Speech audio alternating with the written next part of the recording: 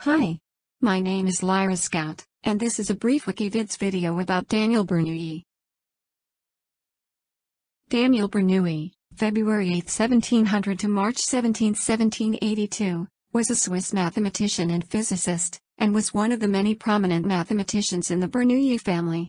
He is particularly remembered for his applications of mathematics to mechanics, especially fluid mechanics, and for his pioneering work in probability and statistics. His name is commemorated in the Bernoulli principle, a particular example of the conservation of energy, which describes the mathematics of the mechanism underlying the operation of two important technologies of the 20th century, the carburetor and the airplane wing. Daniel Bernoulli was born in Groningen, in the Netherlands, into a family of distinguished mathematicians. He was a son of Johann Bernoulli, one of the early developers of calculus, and a nephew of Jacob Bernoulli, who was the first to discover the theory of probability. Daniel Bernoulli studied medicine at Basel, Heidelberg, and Strasbourg, and earned a PhD in anatomy and botany in 1721.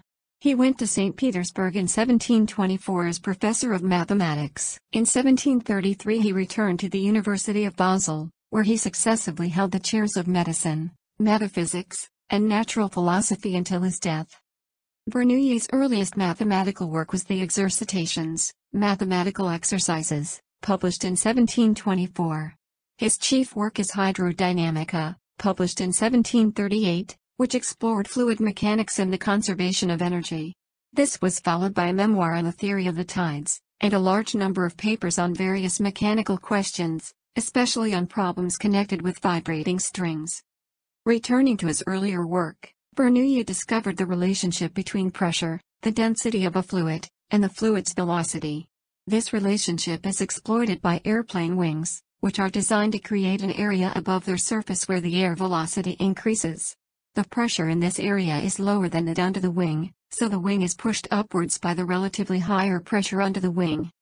In his 1738 book Specimen Theorii Novi Dimensioris Sortis, Exposition of a New Theory on the Measurement of Risk, Bernoulli offered a solution to the St. Petersburg paradox as the basis of the economic theory of risk aversion, risk premium, and utility. Bernoulli noticed that when making decisions involving uncertainty, people did not always try to maximize their possible monetary gain, but rather tried to maximize utility, an economic term encompassing their personal satisfaction and benefit.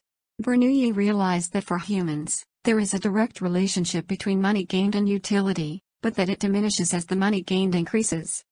Bernoulli also worked with Euler on elasticity in the development of the Euler-Bernoulli beam equation, and is credited as being the first to state the principle of superposition. In May 1750 he was elected a Fellow of the Royal Society. Well, my friends, I hope you've enjoyed this brief video about Daniel Bernoulli. Until next time, this has been Lyra Scout for Wikivids.